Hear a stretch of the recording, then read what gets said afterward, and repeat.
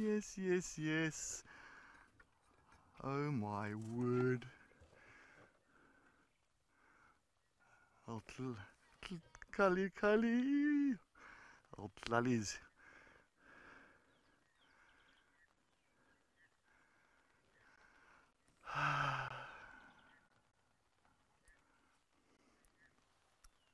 Beautiful leopardess.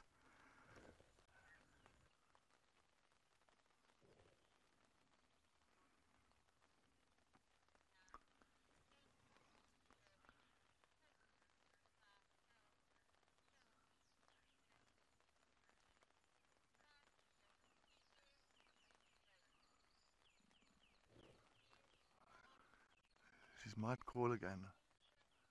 She might call again, yeah. Or Tlalamba.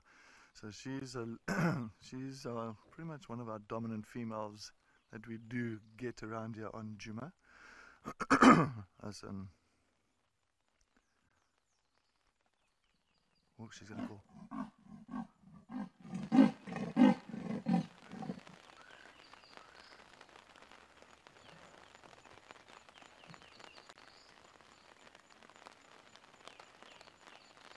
You can see she's sitting right up in this fork of this marula tree. Now, why is she calling like that? I'm not too sure. Maybe she's trying to call more Wati. Maybe she's trying to get the attention of the male leopard. Now, remember, Mawati wasn't seen too far south from where we are now. Yesterday morning with that kill in Chitwa. And you can see she's right on top. Thanks to those hyenas, and actually thanks to her that she called a little bit earlier, so we could at least try and find this leopard. Here comes our hyena.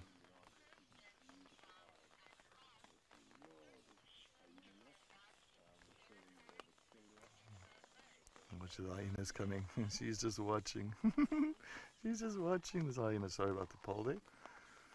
Got the rain roof on. Wild at Hearth, she's this is Mbilu at the bottom. Quickly information on that one. But Wild at Heart, no, this is Mulwati's territory. This is the big male Mulwati. This is his territory, so she's in his territory. So if there is a male that's going to approach her here now with her calling like that, it's going to be Mulwati.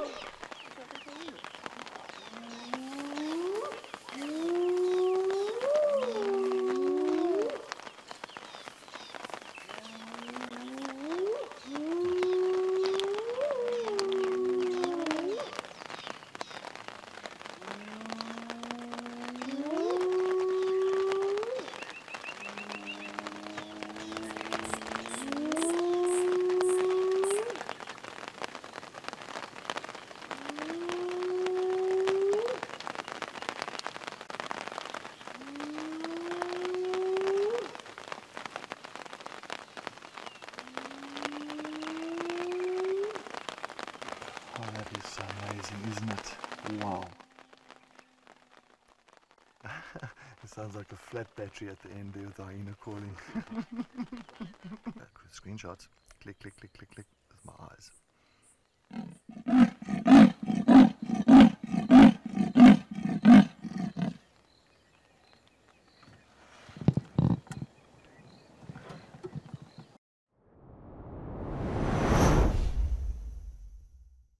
I see some black wildebeest now running through. They are really stampeding through here. I just wonder if they pick up the scent of the lions in conjunction with the strong wind is making them stampede a little bit. See that? All in a straight line. Very nice and organized.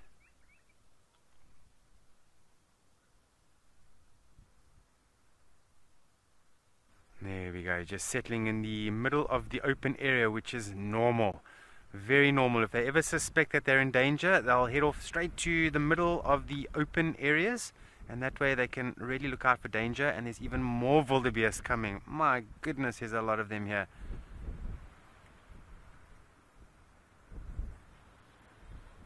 There's a few young calves. I wonder how many in total here. Phew.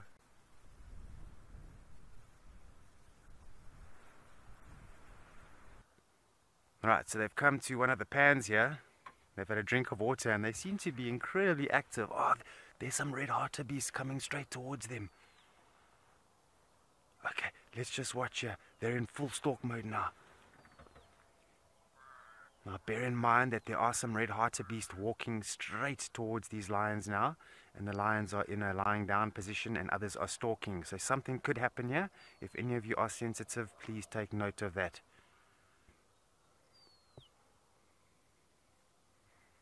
Oh man, look at this. There's a bit of a charge going.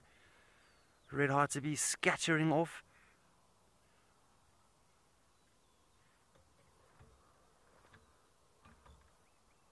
So you should get some red hartebeest in view now, and you can see the sort of the antelopes that they're interested in. There they are.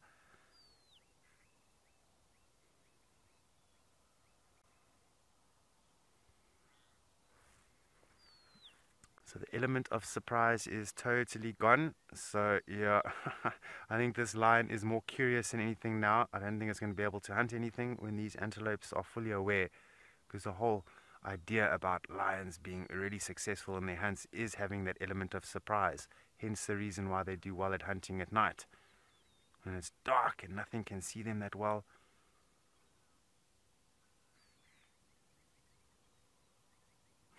Oh man, this is cool. What a screenshot that'll be.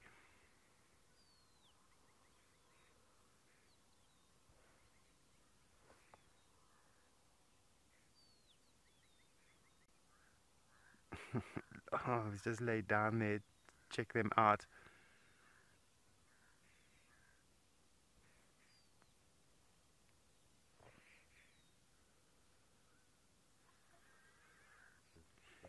Yeah, look at these two having a good time playing. Oh, just got smacked in the face.